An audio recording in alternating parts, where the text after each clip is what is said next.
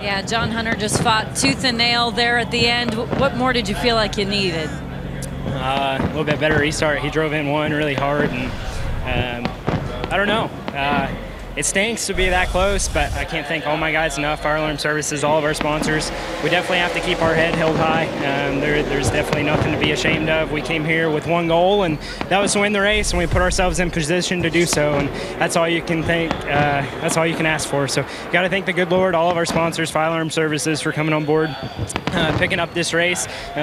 So hopefully we can go to Homestead and get a win, but definitely have to say thank you to all my guys, the fabulous 5 or 7 of us that work on these trucks each and every week, and had to say thanks to Dad just for putting everything in me. So I'm looking forward to Homestead and looking forward to what the future brings. Thank you, John.